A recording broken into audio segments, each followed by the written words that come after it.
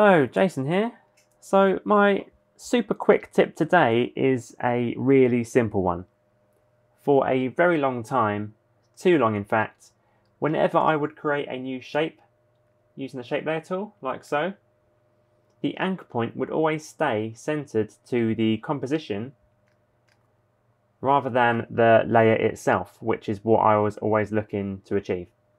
So whenever I would then come to my shape layer, I'll just turn this off. Whenever I come to my shape layer and adjust the rotation or the scale, it would always do so from the automatically centered anchor point, where I wanted to scale and rotate from the middle of the shape layer itself. So I just learnt to live with it. I'd always just hit Y or go up to the tool up here and physically move the anchor point to the center of the shape layer.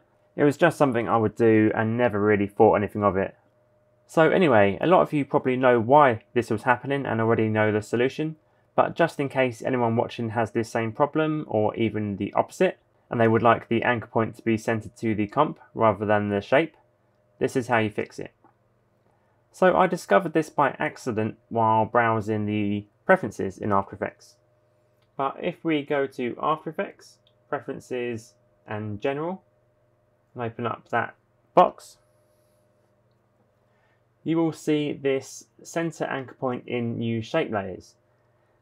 And it does exactly that. With this box ticked, whenever you create a new shape, no matter what that shape is, it will center the anchor point to that shape.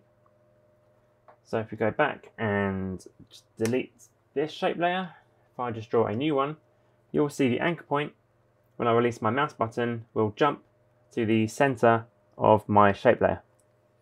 It doesn't matter what our shape is. I'll just do a quick star. It will jump to the center of that star. So now whenever I rotate or scale, it will do so from that centered anchor point, which is exactly what I'm looking to achieve.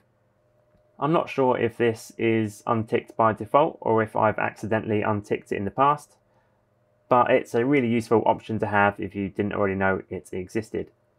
And there you go. That's how you can make sure your anchor point is always centered to your shape layers. Thanks for watching, and I'll see you again soon.